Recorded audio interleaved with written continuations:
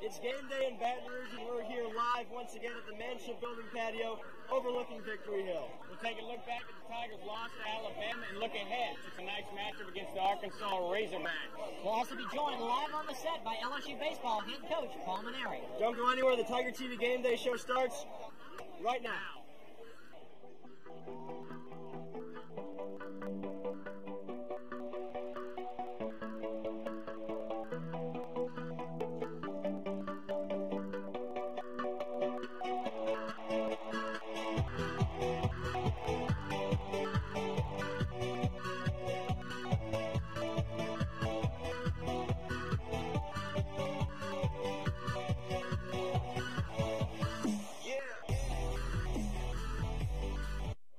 Welcome, ladies and gentlemen, to the final Tiger TV Game Day show of the semester. We're here live at the Manship Building Patio, overlooking Victory Hill, getting set for the battle for the Golden Boot tonight in Death Valley. Right. LSU and Arkansas.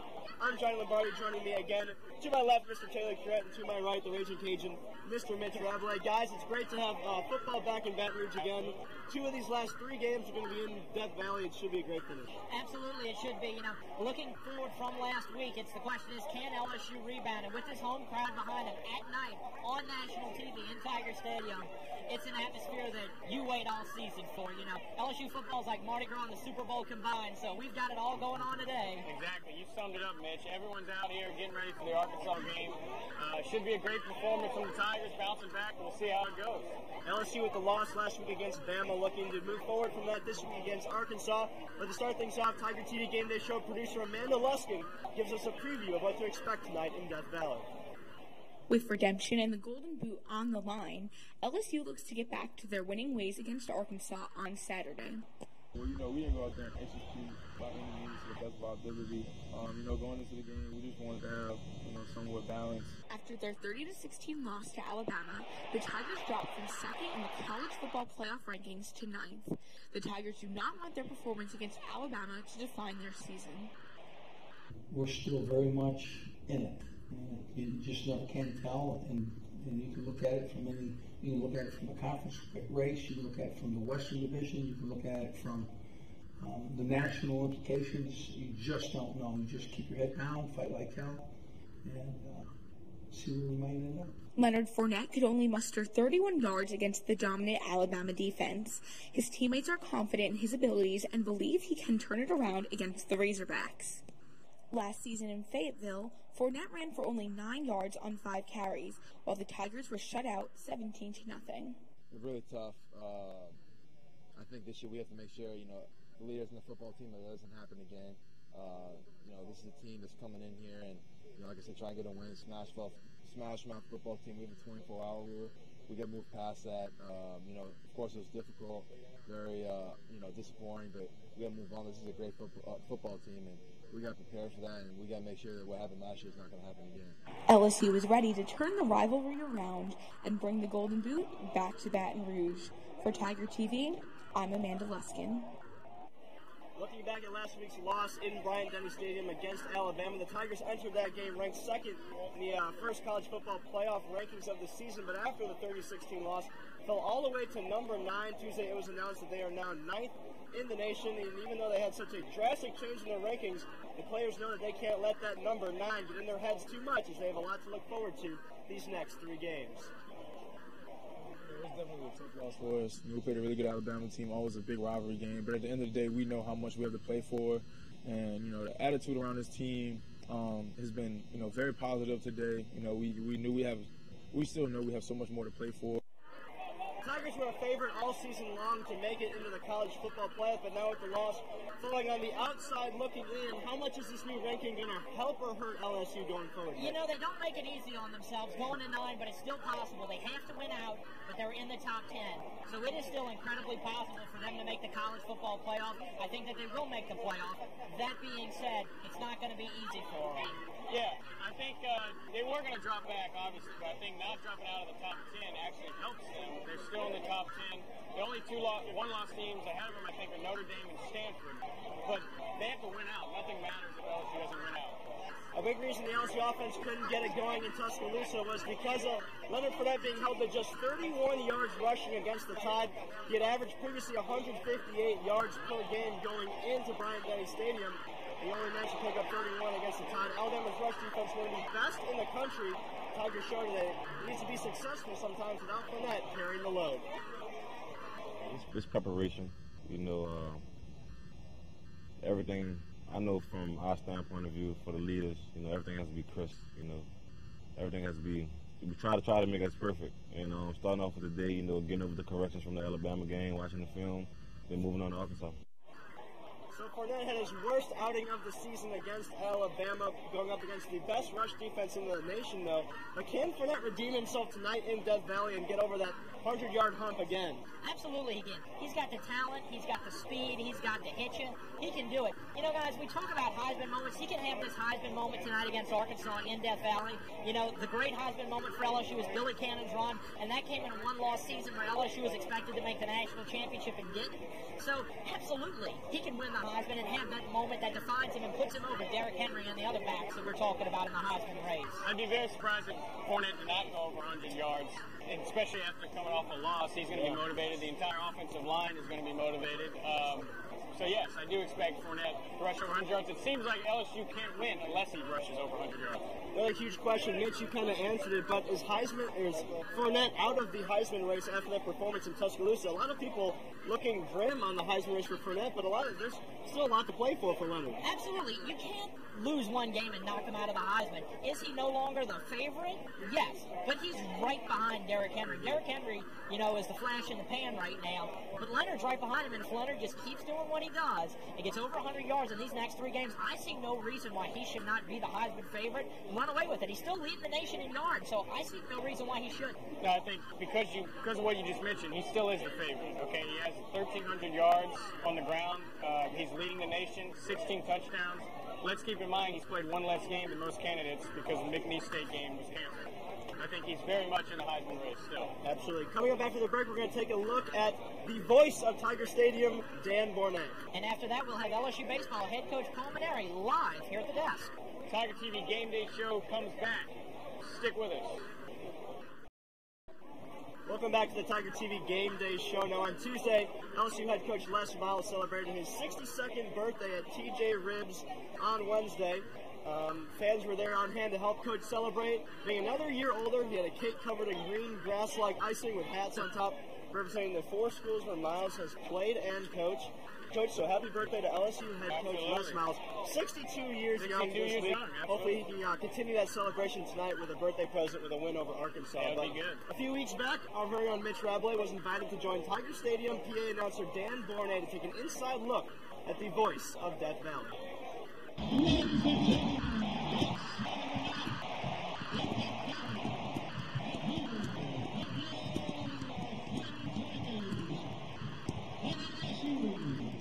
If you've been to a football game in Tiger Stadium in the last 30 years, you've heard the unmistakable voice of Dan Bornett. You call the plays after they run them.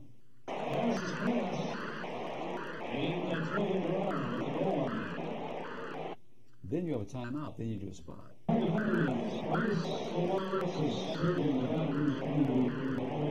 Bornett may be best known, however, for his iconic pregame weathercasts, which actually evolved as an accident. I said chance of rain, and the word never came into my mouth, and I said never. And this is rain.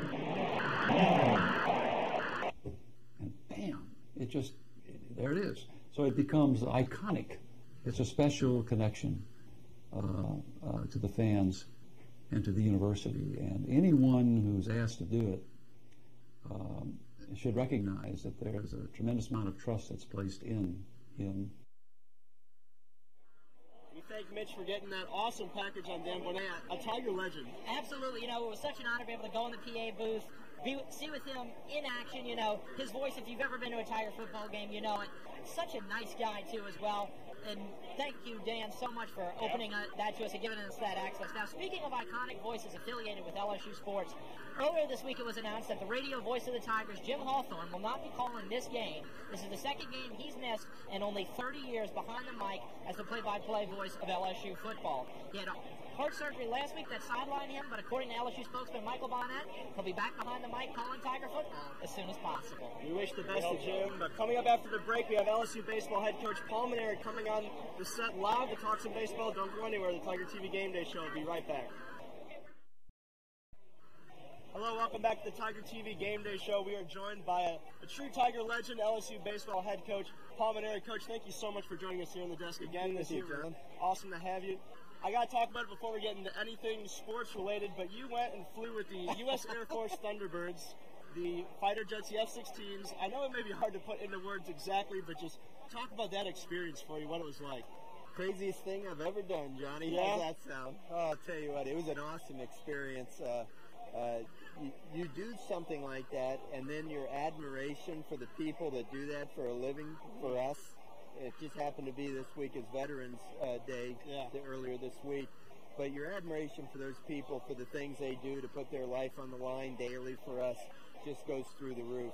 And the skill, the courage, the composure, the poise, the self-confidence, all the traits that you would see in a really outstanding athlete are clearly displayed in those pilots in their cockpit, because I was so disoriented. I was just holding on for dear life. And this guy's flying the plane like it's a walk in the park. It was a great experience for me. That's awesome. But back to baseball. Fall ball just concluding about a week ago. Just going to talk about what you saw that you liked from the team, and what are you looking for in fall ball that can be applied to the season kicking off, and it seemed right around the corner. It seems right around the corner. But give me a little time off. All right, February 19th is opening day. I'll tell you, the fall practice was great, Johnny. It's one of the best fall practices we've had in my tenure. It reminds me a little bit of the fall of '07, which was prior to the '08 season, which was my second year here. First year was not so stellar, if you know what I'm saying. We brought in a good recruiting class, and we had to do a lot of teaching and rebuild the lineup. And that was kind of what we had to do this year, although last year was a pretty good year for us going to Omaha. But, this fall, we did a lot of teaching, a lot of new guys, a lot of jockeying for position among the team. And I saw a lot of good stuff. Now, fortunately, we have a very veteran pitching staff back, and that's going to be the cornerstone of our team, led by Alex Lang and Jared Poche, of course. Jake Fraley comes back as an everyday regular, and I think he's going to be a good leader for our team. But we're going to count on some young players. There's just no two ways about it. But the growth that I saw over the course of 2 months of this fall, if that's indicative of the pace of their growth in the spring, we're going to be just fine. Talking about LSU football, coming off a loss against Alabama last week, as a coach, when your team has a loss, say on a Friday night, they have a chance to rebound the next night, Saturday night. It's a quick turnaround. But for LSU, they have to wait a whole week, looking at social media, listening to the media, all that kind of stuff. How is it different for Les Miles trying to keep his team focused to bounce back tonight, as opposed to you knowing, hey, we have a chance tomorrow night and Sunday to bounce back quickly? Well, first of all, let's face it, Les has it figured out. I think they're 27-2 in games after losses in his career here. That's remarkable.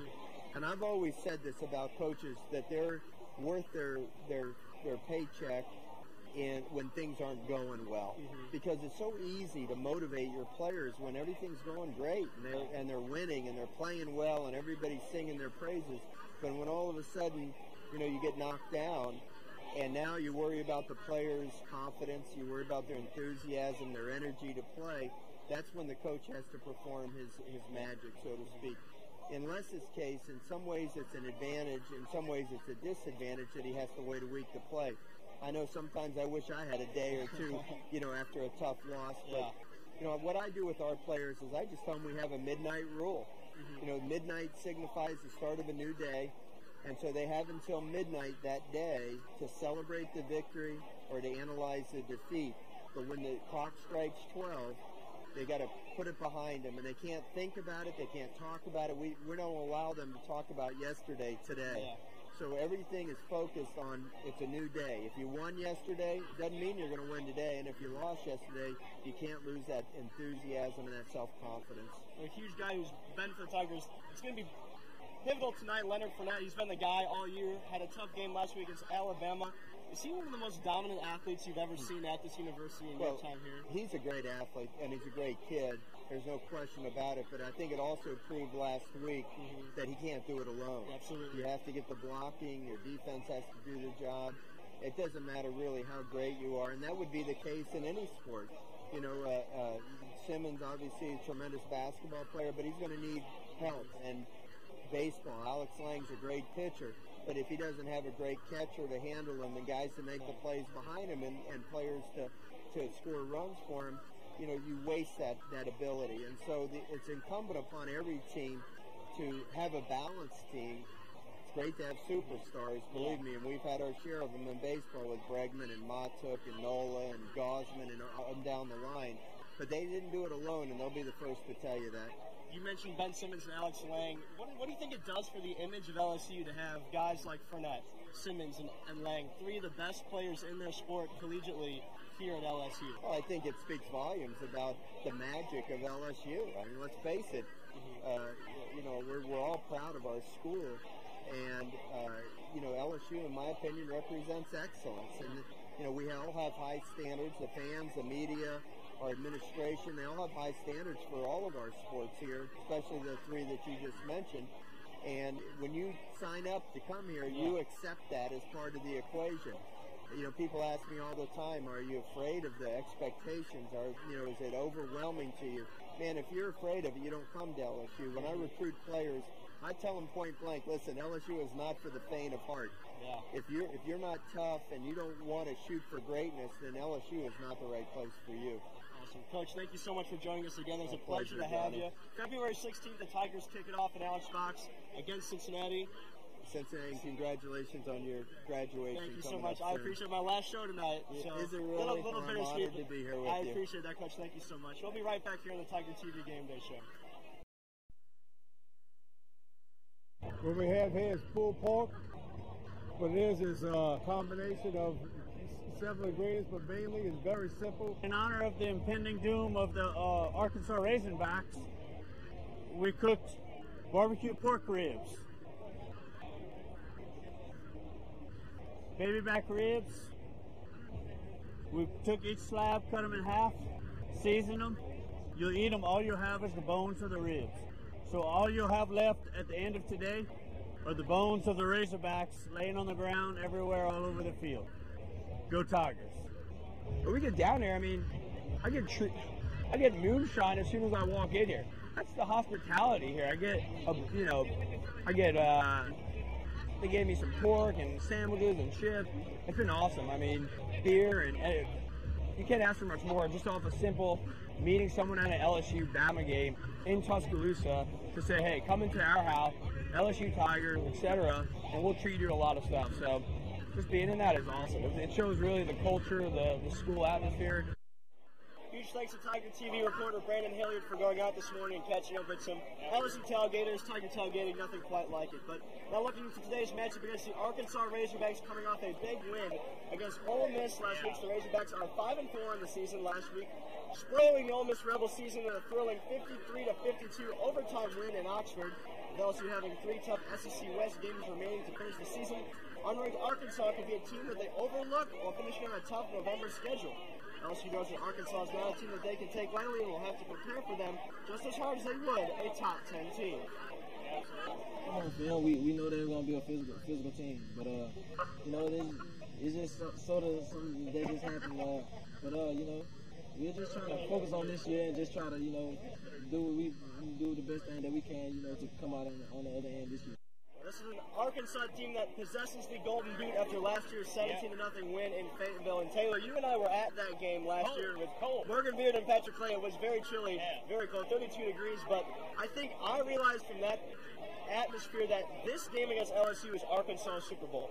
They want to win this game against LSU more than any game on their schedule. Arkansas, a team that gives LSU fits yearly, can the Razorbacks come in and knock off LSU today? Absolutely. They like playing upset, and I think their record doesn't indicate how good of a football team they are. I agree. The entire season, they've been playing teams close. They played Alabama close. Last week's win against Ole Miss was just a culmination of what they were about to do every game this season. You know, you look at it and you're absolutely right. This is their big rivalry. For them, this is their Alabama. That being said, where are they playing tonight, Taylor? The real Death Valley.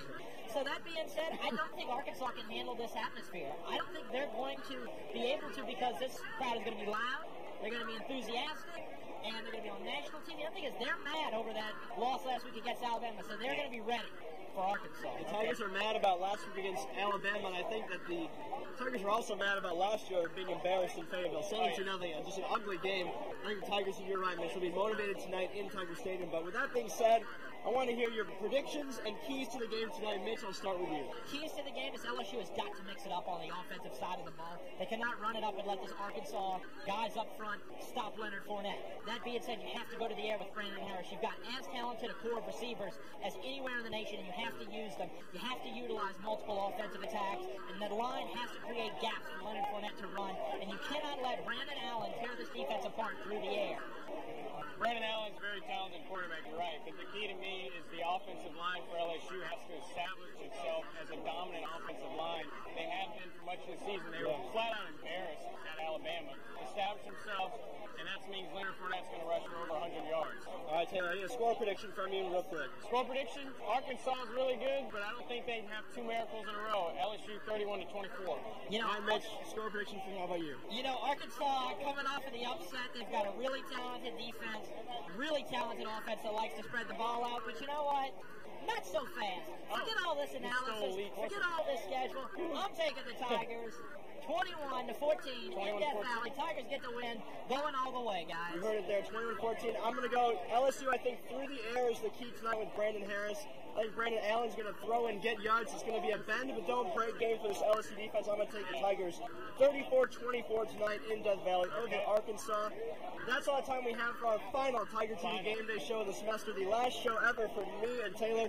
Mitchell has a couple more years. So thanks to our producer, Amanda Luskin, for doing a great job all season. Thank you to our advisor, Cindy Carter, for doing a great job organizing everything out here. Thank you to the Manship School for hosting our show here on the patio. For Mitch Rabalais, Taylor Curet, I'm John Lombardi signing off for the last time this season. Tiger fans, enjoy the game tonight. Hopefully LSU can win back the boot against Arkansas. We'll see you next fall.